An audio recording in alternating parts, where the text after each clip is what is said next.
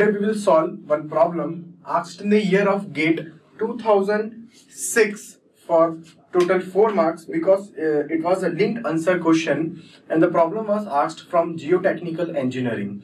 And the problem is laboratory sieve analysis was carried out on a soil sample using a complete set of standard IS sieve.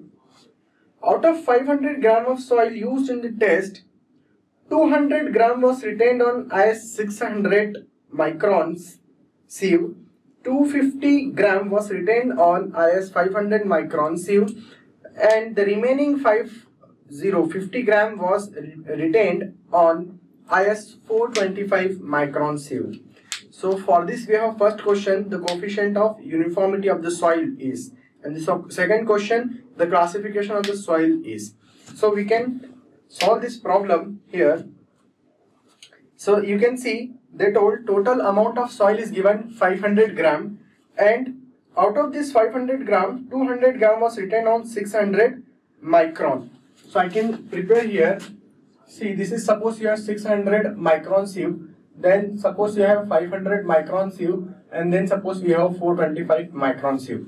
Total amount was 500 gram of the soil, and out of this 500 gram of soil, 200 gram was retained on 600 micron and 250 was retained on 500 micron. So I can write here it was retained some 200 gram, here it was retained 250 gram, and on 425 micron sieve the material retained is 50 gram. So if we add, we can see here the total is 200 plus 250, 450 plus 50, 500 gram soil sample.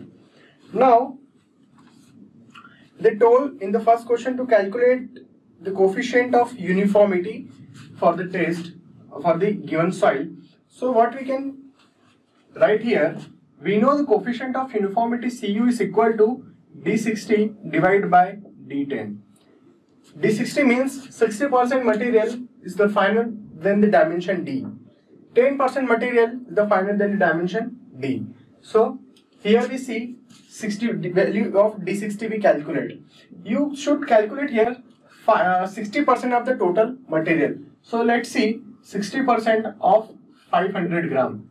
So what is the value? 60% of 500 gram. This is equal to 300 gram. So you should know from which soil, through which sieve, total 300 gram material is passing. So we come to the point and we know from the sieve number 600 micron, from the sieve 600 micron, total material 250 plus 50 means 300 gram is passing. Means through the sieve number 600 micron, 60% material of the total material is passing. That means your D60 becomes 600 micron. So D60 is the value is 600 micron. In the same fashion, I can estimate the value of D10 also. D10 means what? 10% material is passing. So we say 10% of total soil means 500 gram will be equal to 50 gram, right? So in this case, you see total soil is 500 gram, 10% is 50 gram. So identify through which sieve only 50 gram material, only 10% material is passing. So I see and I find through this sieve number, this 500 micron, through this sieve of size 500 micron, only 10% material is passing, only 50 gram is passing. That means your answer for D10 is 500 micron. So I can write here D10 is 500 micron. Now you have estimated the value of D60 and D10. Put this value of D60 and D10 here and we can estimate the value of coefficient of uniformity. So it is equal to 600 divided by 500. So 6 divided by 5. The value will be 1.2. So 4 options were given. So answer is D. 1.2. So this was your first question of this problem. Now the second part of the question is the classification of the soil is. classification of the soil is. Again, 4 options were given: SP, SW, GP and GW. So you see in the second problem, second part of this problem, they asked to classify the soil. So you notice, first of all, on the basis of size of soil, we decide the soil. You see here, what is the general range for silt? For silt, the range is here greater than 2 micron but less than 75 micron. But here you see everything is retained above 425 micron. That means it is not a silt, means it is not a fine grain soil. Then we comes to the coarse grain soil. In coarse grain soil we have 2 type of soils. It may be your sand or it may be your gravel. If I talk about sand, the range is varying from greater than 75 micron but less than 4.75 mm. So yeah, I can say it is greater than 75 micron. It is greater than 425, means definitely it is greater than 75 micron but less than 4.75 mm. So you see it is less than 4.75 mm. Only 600 micron retains 200 gram. So major portion is here sand only, because it is the total size is varying from it is varying from 75 micron to 4.75 mm.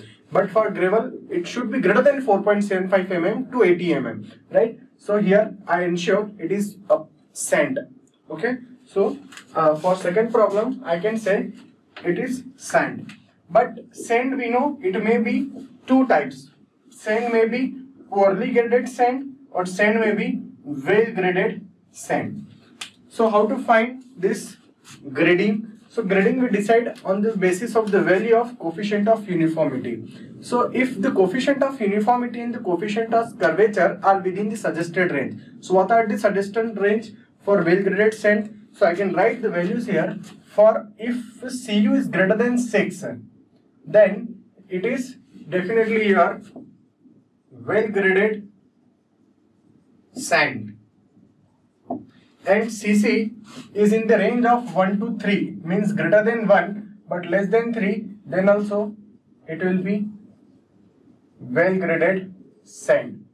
So here we see the value of coefficient of for uniformity, coefficient of uniformity is given 1.2. We have estimated 1.2, which is not in the given range, right? If it is greater than 6, then we call the soil is the sand is well graded. But right now it is equal to 1.2. That means it is a poorly graded. So we do not need to check the value of Cc. Okay. So here we say the given option, the given soil is poorly graded sand. So we have given 4 options. So option number A I can write is the correct answer. So for second part, answer is A, poorly graded sand. So for first part, answer is D, option D, coefficient of uniformity is equal to 1.2, and for second part of the question, answer is A, poorly graded sand. Thank you.